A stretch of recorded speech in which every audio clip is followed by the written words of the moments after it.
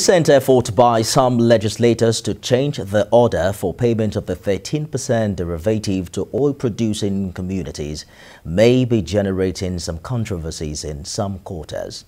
Our correspondent Joseph Kunde visited one of such communities and will bring you details of that report in the course of this bulletin.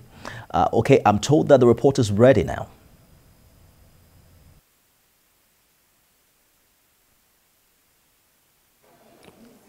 "15-year-old Oyinmomoemi Emmanuel is one of the brightest in his school. I traced Emmanuel to his house at Agbura, one of the oil-producing communities in Bayelsa State. The circumstances surrounding his environment has influenced his desire to become a human rights lawyer.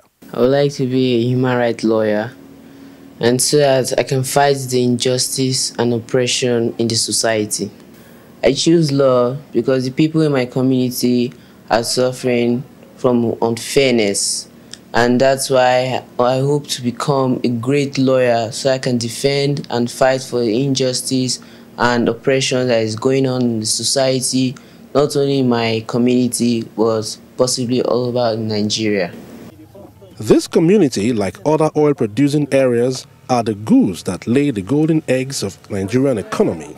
Yet, lack and poverty speak so loud for the deaf to hear, even as their benefit for the natural gift from creation is shared by the states. Emmanuel's aspiration is not far-fetched, as the first president of the Ijo Youth Council also lifts the lead on the effects of direct payment of 13% derivative to host communities.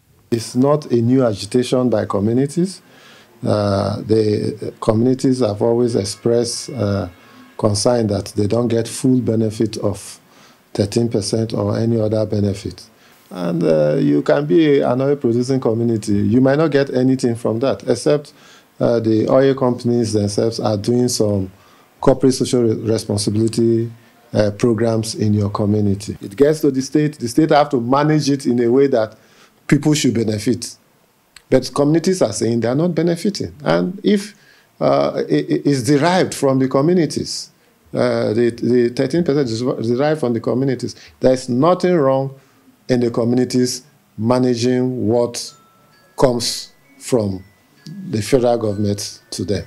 If the bill seeking to amend the 1999 Constitution to allow for direct payment of the 13% derivative to oil-producing communities is passed into law, the communities will not need an intermediary when being paid through the Development Commission. It will be hoped that greed of the community leaders will not then become another huge wall separating the people from the dividends of having such natural resource on their land. Joseph Kunde, TVC News, Agbura.